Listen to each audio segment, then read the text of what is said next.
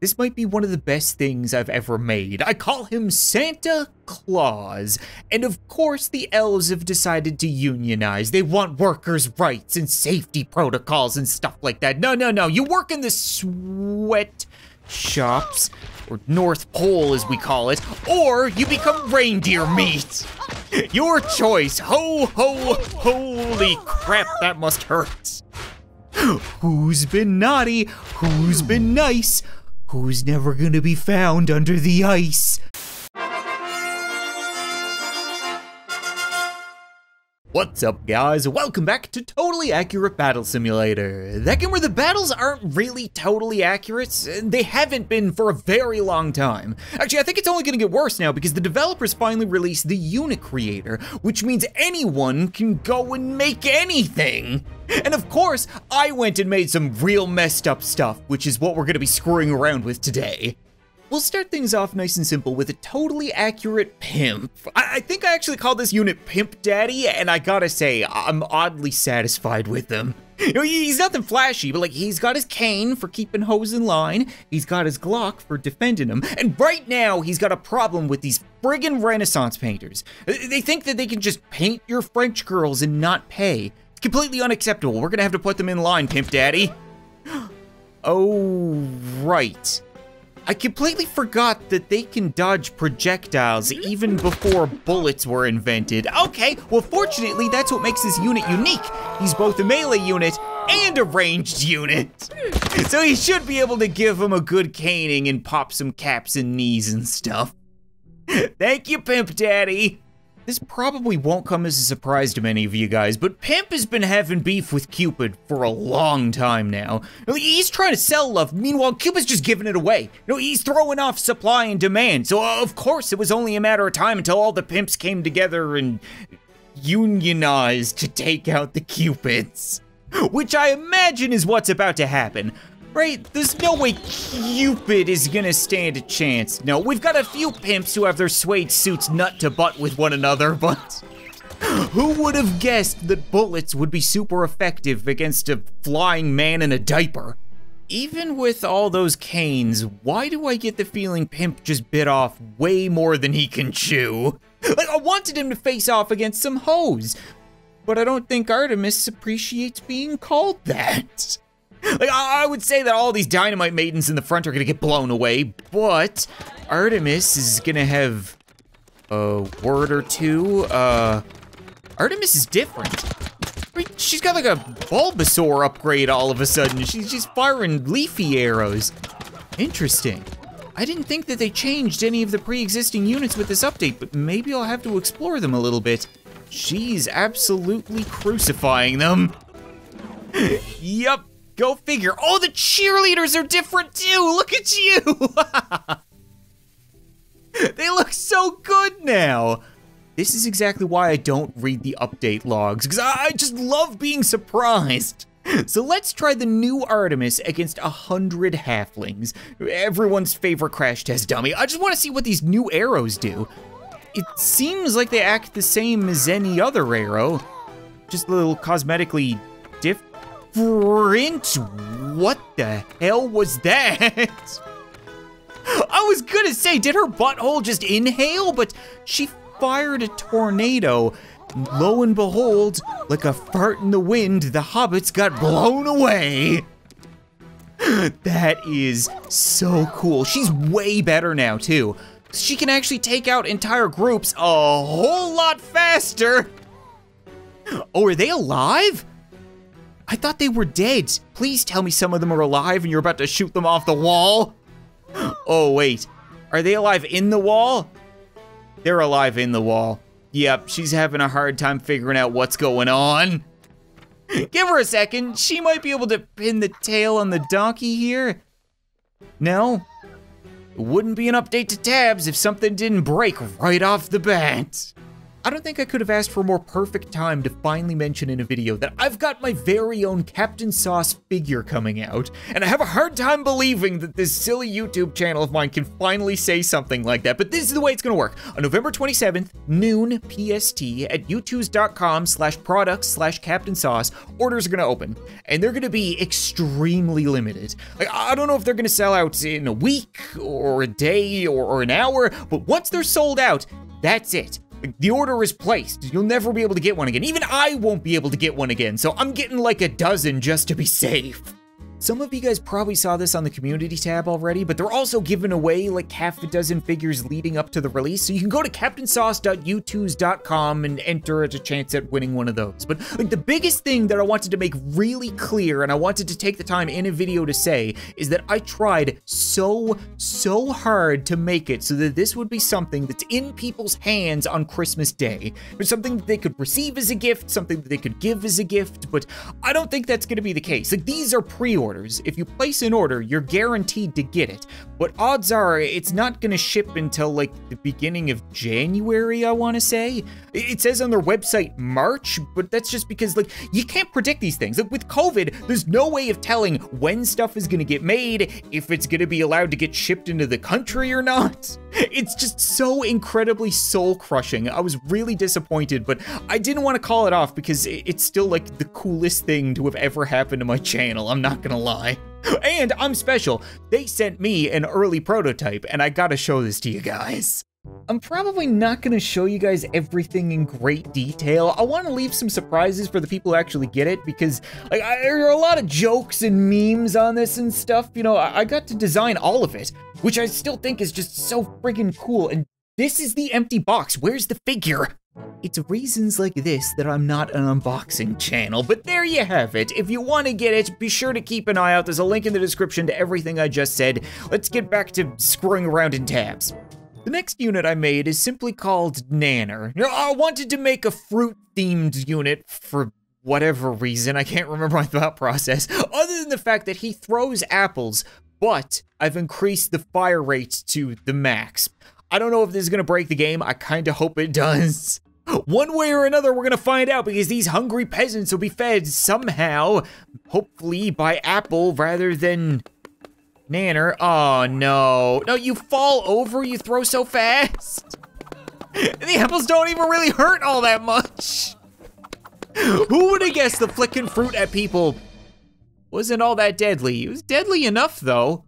Let's see how our rapid fire apple barrage fares against something a little bit bigger. I get the feeling this might be slightly uneventful. You know, they're probably just gonna bounce off his tits. What the hell was that? How many of these units have they changed? I know I started off this episode by saying that the game isn't actually accurate, but at the same time, it wouldn't make a whole lot of sense for the ice giant to be breathing fire. So that had to have been breathing ice somehow. I mean, we're gonna need a couple more of them to find out for sure, because these are surprisingly deadly apples. Oh yeah, those are some frozen fruit flickers, even though they didn't freeze solid. They're still going. Oh yeah, and then the frost giants punch afterwards, so that's a direct upgrade, even though it still wasn't enough to fend off these fighting fruits. I wonder how shields would face off against something like this. We've had apple tossing in the game for ages now, but we've never been able to test his potential, because it's always just been the third of the wheelbarrow, which is an irrelevant unit to begin with. But now we can really crank things up. So what if I had them face off against like 110 shields? I know you don't usually make an army of just shields. It's all defense, no offense. But at the same time, they've got metal shields, they've got metal armor, they're facing off against bananas with produce projectiles. This should be a perfectly fair fight for the blue team, but it doesn't feel that way. The bananas are also surprisingly large. I think I made them like 1.5 times the size of a regular tabs unit, so they're foreboding to say the least. You wanna know what's worse than getting stung by a bee? getting stung by many bees. This is a super cheap, very small unit that I made that attacks in swarms, and boy oh boy do they attack. They actually sting.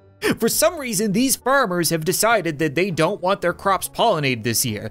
And to that, I say tough titties, because the bees are coming. They're so fast that they fall over sometimes. Oh, there are the stingers. Okay, yup, whole bunch of stinging. Do you feel that? I love that you can see the stingers hanging out of them. They're having a hard time swatting them. They're so small. They're only like up to your knee. And the best part is they're not even hobbits. They don't have the hobbit shape. They're just tiny little bee people, and boy oh boy are they angry. Should have just given up the pollen, dudes. You just had to go and pluck the tree with their hive in it to be your weapon, didn't you, Mr. Giant? Well, now they're pissed again. I could have made them fly, but I love the fact that they run over each other and fall. Okay, yeah, they got mega smushed there.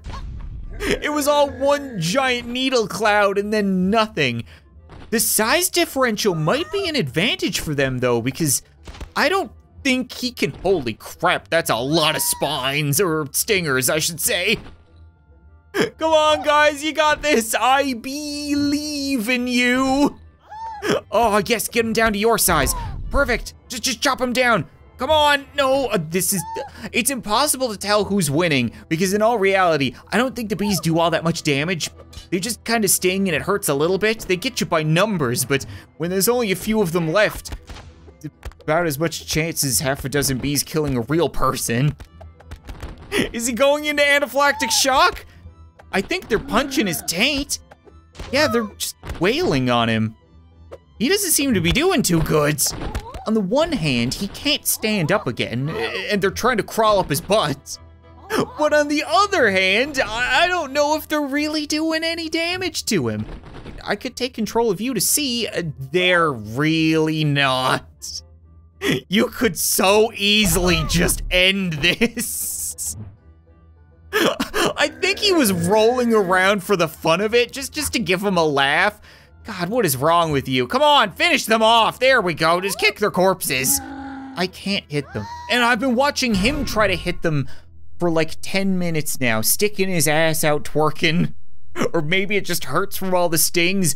Finally, that was a mismatch. This might be one of the best things I've ever made. I call him Santa Claus.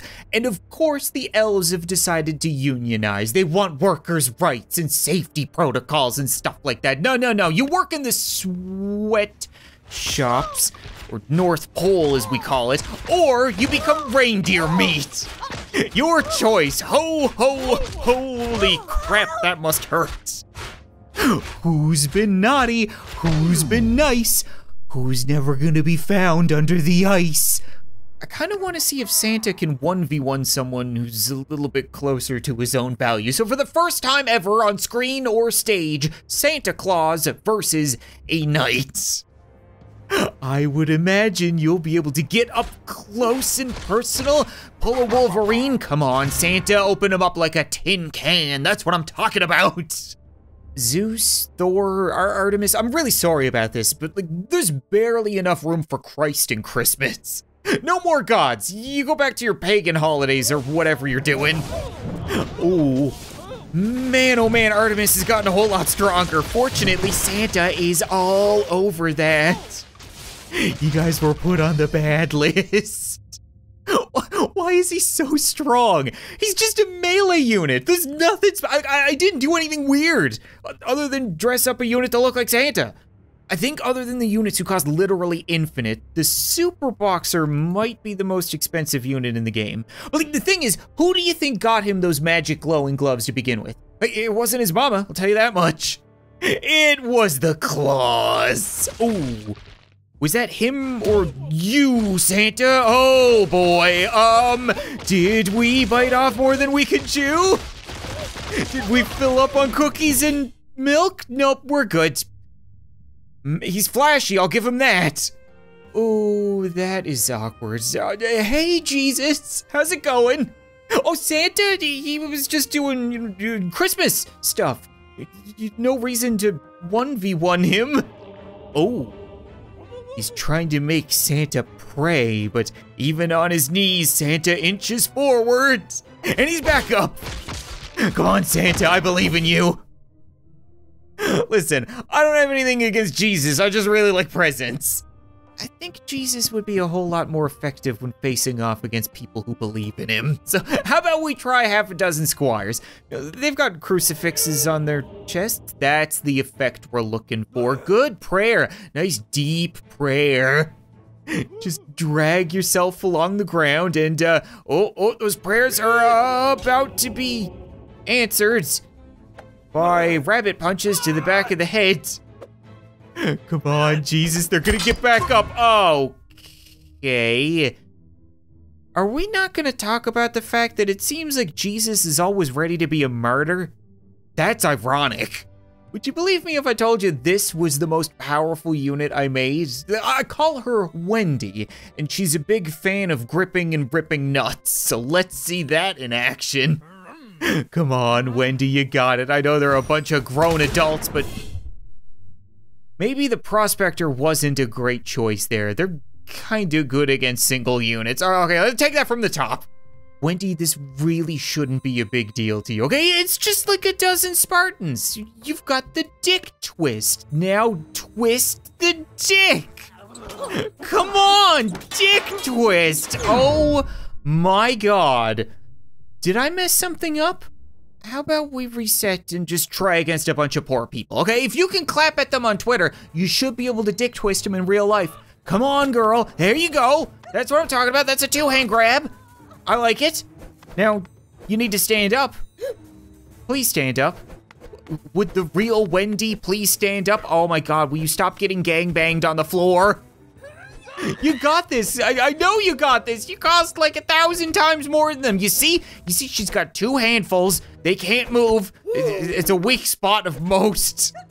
I just need her to be able to finish them off. She's doing the grabbing, but she's not doing the twisting. She's not doing the ripping. Come on, Wendy.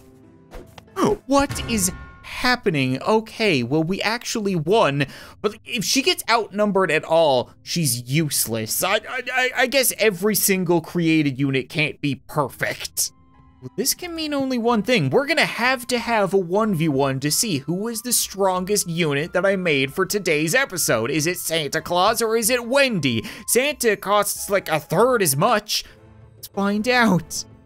Come on, Claus, you got this. I want you to win so bad. Holy crap. It's not even close. I don't know what I just clicked on, but all of a sudden, I somehow have access to all of the semi-units that are in the game. You know, like the horse without its chariot, which we clearly have to mess around with. Dr. Zoid, you don't have any moral obligation to punching a horse in the lips, do you? No? Wonderful. I mean, we might need a couple more of you because it's not exactly a fair fight, but that being said, I think we might be able to make it work. Something like that. I'm surprised the horses are so expensive. I shouldn't be though. Oh, right.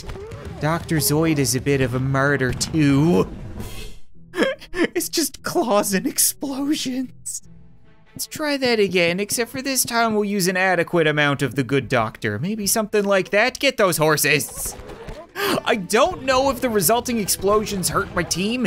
Feels like they do, but Dr. Zoid is kind of a vanilla unit. Like, that's the thing. When you make a unit in this game, it's not gonna be anything crazy because it only introduces stuff that's already in the game. He's just punching people with claws, but at the same time, he's half lobster, half doctor. What more do you want? Come to think of it, this is the first time we've ever had Landfall release guns in the game. I think we've had them because of mods before, but these are actual developer-released guns, so we gotta see how the wobbly horses handle bullets. I would imagine not well. This is gonna be a glue factory kind of scenario, or they'll just ricochet off. Apparently, they're bulletproof horses. Good to know. You know what, desperate times call for desperate measures. The wobbly horses are just cleaning me out, so we're gonna have to summon fish. Or fishies, I would imagine. We're gonna need a whole bunch of them. They're a powerhouse, they're real expensive. This isn't even kind of a fair fight. I just wanna beat these horses. And I want to see what the fish does.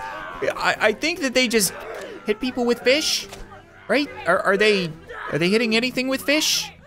Are they accomplishing anything other than dying? Was it a mistake to use them on land? What just happened? I legitimately don't know what to say about that, because not only are the horses outnumbered 2-1, but they're outvalued by like 4 times. Why are they so strong? Oh, you know what that means. We're gonna have to take them down to Pound Town. This is gonna be the grand finale of the episode. The heavyweight championship, and I should probably make it a somewhat even fight. How about this? We'll have even money.